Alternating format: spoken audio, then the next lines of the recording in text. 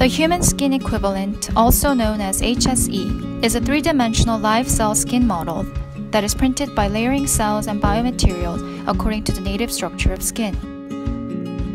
In response to a rising number of countries banning animal testing, this artificial skin model offers a cost-effective, on-demand way to test drugs and cosmetics on human tissues. There are two important factors to creating a human skin equivalent. The first factor is the material.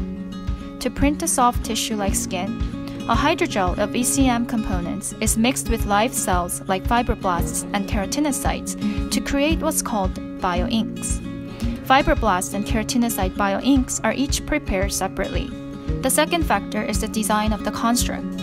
As opposed to conventional skin tissue engineering approaches, bioprinting facilitates the simultaneous and highly specific deposition of multiple types of skin cells and biomaterials according to a computer design. This allows researchers to create a skin substitute containing dermal and epidermal components that is more matching with the native tissue. With the slicing software that comes with the 3D bioprinter in vivo, each skin construct can be positioned to be printed as a high-throughput assay in multi-well plates. They're covered with media and placed into an incubator. Now, we wait for the skin substitute to mature. Once the constructs have been printed in wells at room temperature, here is one segment of the resulting tissue showing keratinocytes. After cell culture for 2 weeks, we can observe they have differentiated into the epidermis.